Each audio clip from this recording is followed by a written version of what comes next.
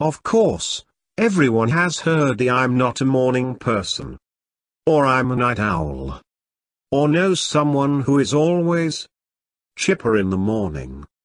Aren't those people annoying? But is there anything really to this? Neuroscience studies have shown links between circadian sleeping patterns and learning performance in children and teenagers.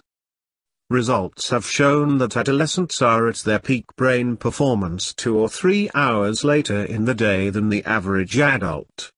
These results suggest that the early start time for most schools is too early for optimal learning to occur.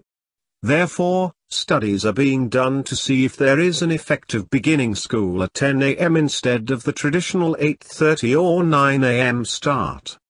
One pilot study has already shown that starting school an hour later improved grades in core subjects by 19%, so the study has been expanded to more than 100 schools across England over a 4-year period.